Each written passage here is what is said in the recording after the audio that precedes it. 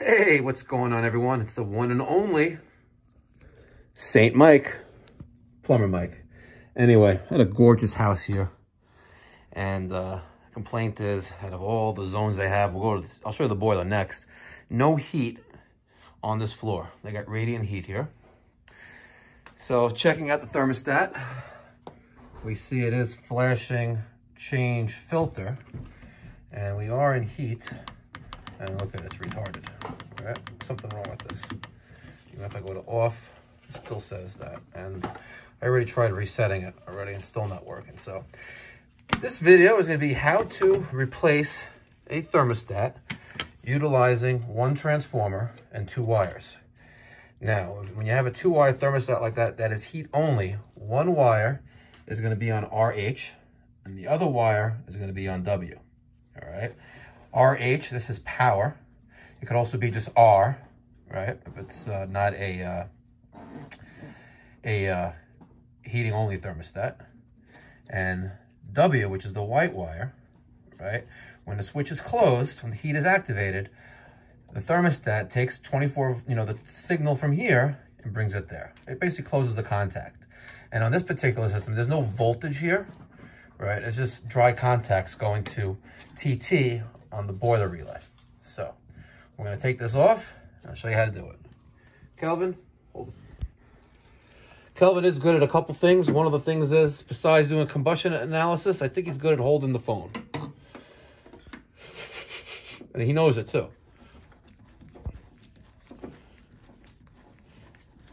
So we take out the 2 screws. You notice I disconnected the wiring first.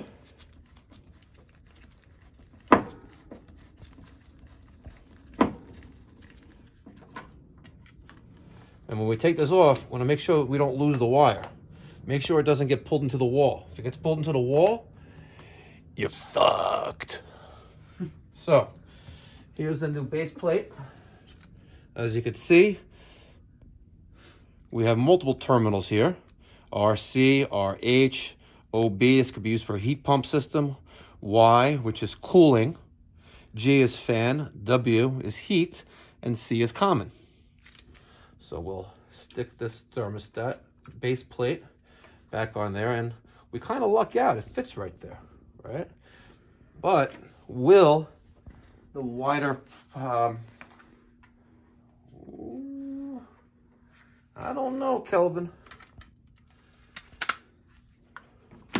That's going to be pretty tight. Yeah. Right? Yeah. Because if I put this there, oh, they can still open the door, actually. Let's give it a try. Yeah. You know, I'm feeling like a gambling man today.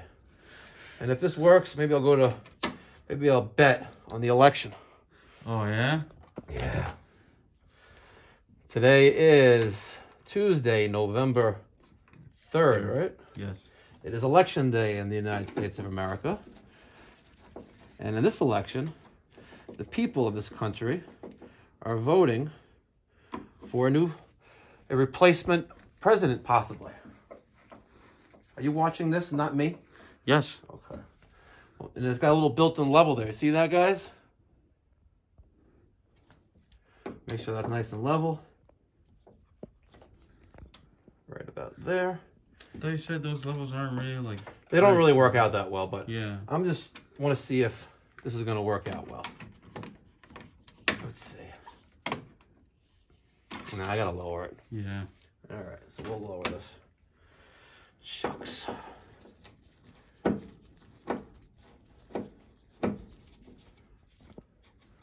Kevin, we get the screw gun with the Phillip bit on it. All right.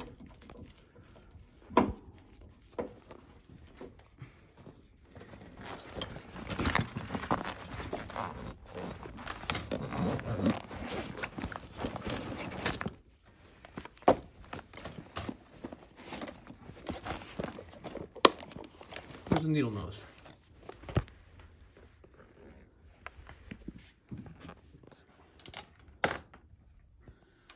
Just gotta lower this down just a tad.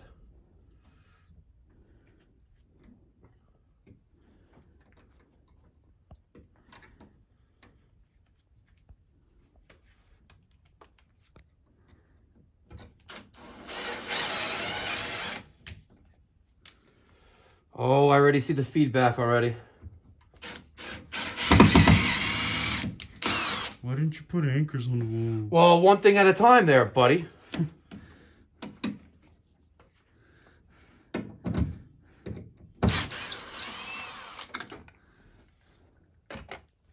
What are 2 plastic anchors?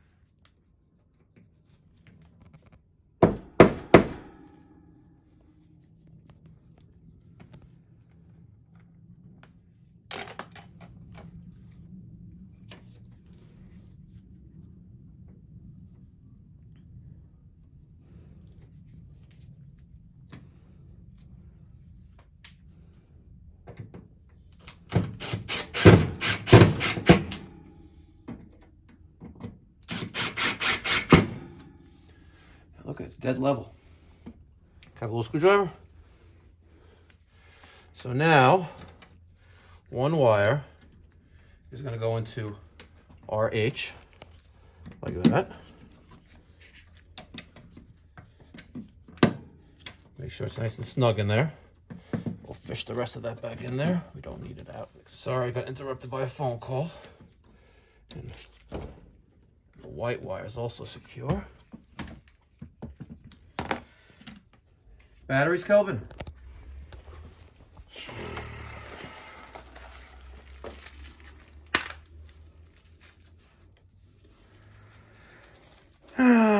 Kelvin.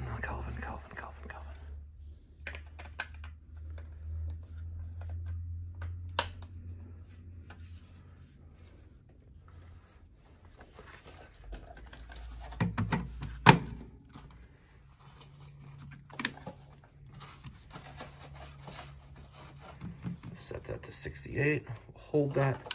Let's set the time. What time is it, Kelvin? 1 o'clock. Look at that. It is Tuesday. There you have it. Take a look at the boiler.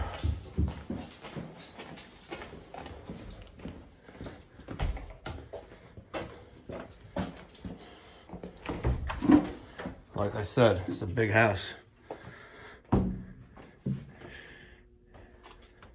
Second floor, first floor, base supply. Let's look for the radiant manifold mixing valve, which is there. And sunroom, it's gotta be that. And the zone valve is open. This one is master bath, that one's closed.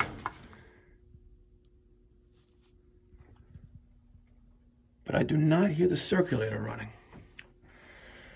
See, I do not hear the circulator running, so maybe there's something wrong with that end switch. Right? Yeah, so if you look at the zone valve itself, see these 2 red wires? That goes to the end switch. Right? And it's orange and yellow, which then turn into 2 yellow wires at 24 volts. So I don't hear the circulator running, so let's test this theory of a defective end switch. Once again, doing this one-handed, like I normally do things, because, you know, I got Kelvin. Someone hold the phone? No, I got it, Kelvin.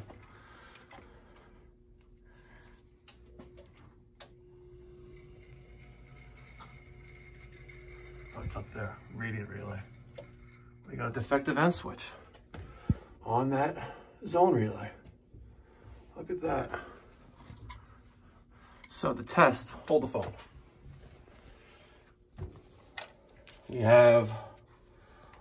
There's both zone valves. The end switches for both zone valves are tied in together. So if one goes on, right, the relay will power the circulator and then send signal to the boiler, right? Now, I do know that this zone valve is not calling right now because there's resistance here. See that? There's resistance. In this one, see, there's no resistance. So if I force this open, the lever with the spring will eventually hit that end switch. And it'll only be for a brief second, but we'll just hear it to confirm that that end switch is bad. See? Did you get that, Kelvin? Yeah. We'll do that again. See? So the end switch on this zone relay, zone valve is bad. So we're going to swap that out. All right. Kelvin's got the new Honeywell 4-wire zone valve.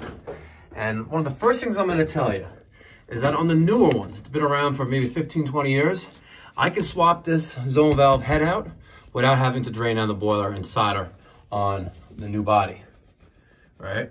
As long as you see that little nipple right there and the one on the opposite side, which is right there, see, dead center of the screen, I got a screw there and a screw there, and I can swap this out and just give them a new head. So I'm gonna get a flat screwdriver. Okay, I asked for a flat, he gives me a Phillip.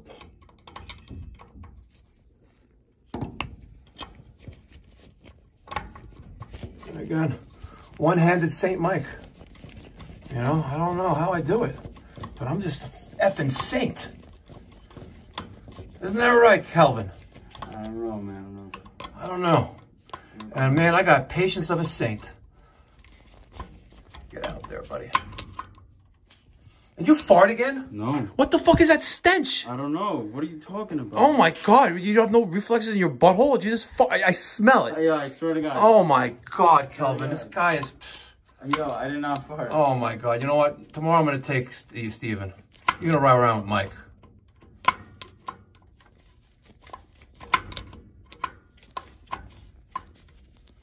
Come on, get out of there, buddy.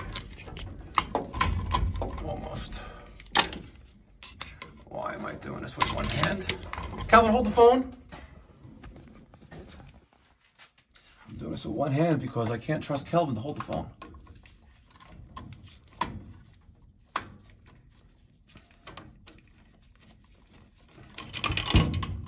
Okay, so there that is. Let's go to the new zone valve.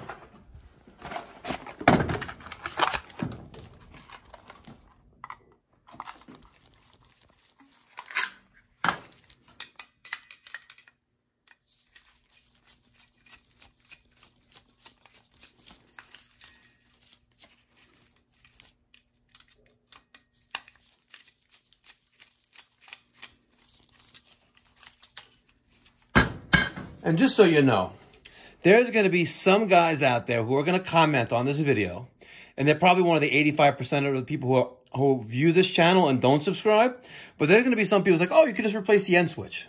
Yes, you can. You can just replace the end switch, but I'm going to have to still take the body off, and you might as well give them a new motor at the same time, right? Right. All new mechanisms, because that is as old, right, as the whole system. And if we look at the date of the install, right, the boiler, we would see that this boiler is from 2012, right? So this system was probably installed in 2012, maybe 2013. So you have possibly 7 or 8 year old system that all these components are the same age, all right? So for all those naysayers out there, channel trolls, are going to comment, well, oh, you could just replace the end switch. I say hogwash.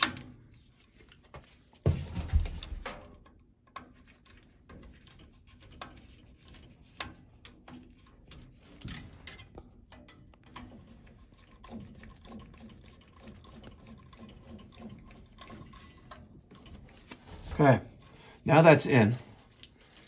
And another reason why I don't like zone valves is look at the wiring. It looks like a mess. Right, just not organized. There goes the end switch. I mean the lever. Now,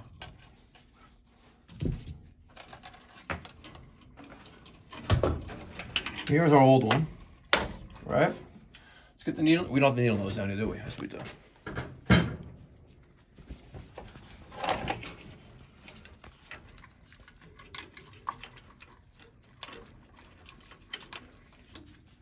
Oh, look. Handy dandy garbage can.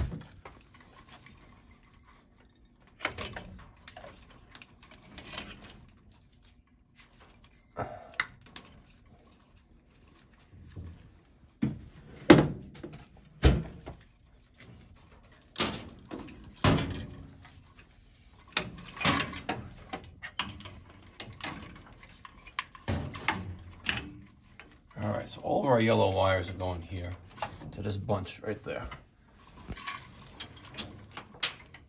Kel, you got a knife for me?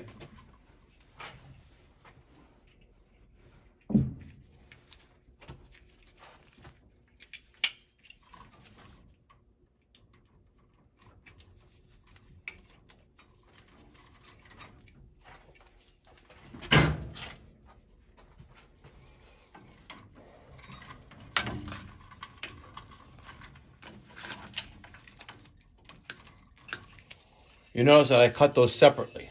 There's power there.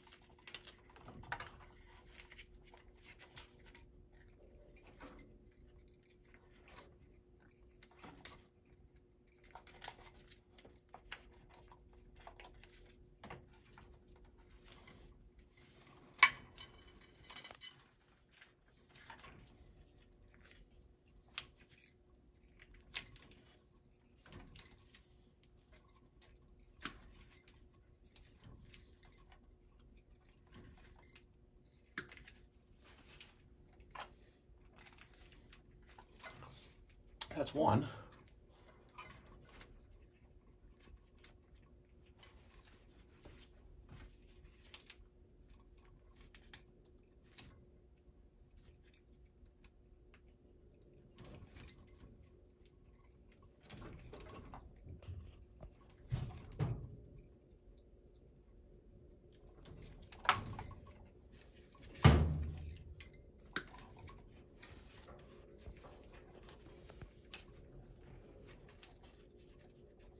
Okay, and now the motor is open. The motor is powered. So I'm going to hook up the end switch to the next two red wires.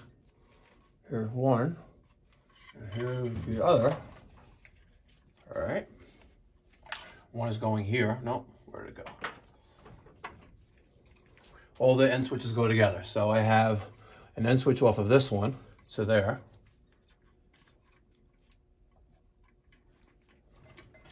And that will go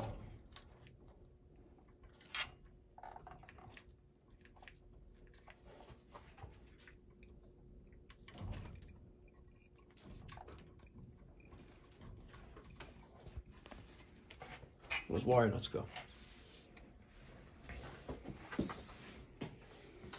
Probably right in front of my face too. Just don't see them. Oh, there's one here on the floor. And now the other.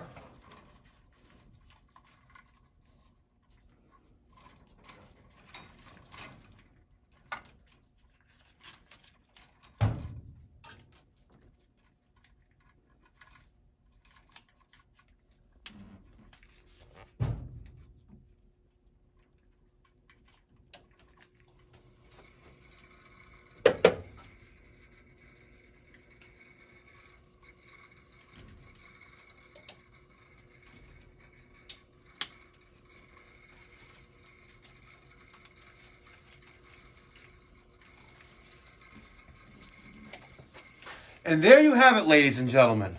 The one and only St. Mike for tolerating Kelvin SSB, which stands for Small School Bus. 2 for special today. How to replace a 2-wire thermostat. How to replace a Honeywell 4-wire zone valve with a defective end switch.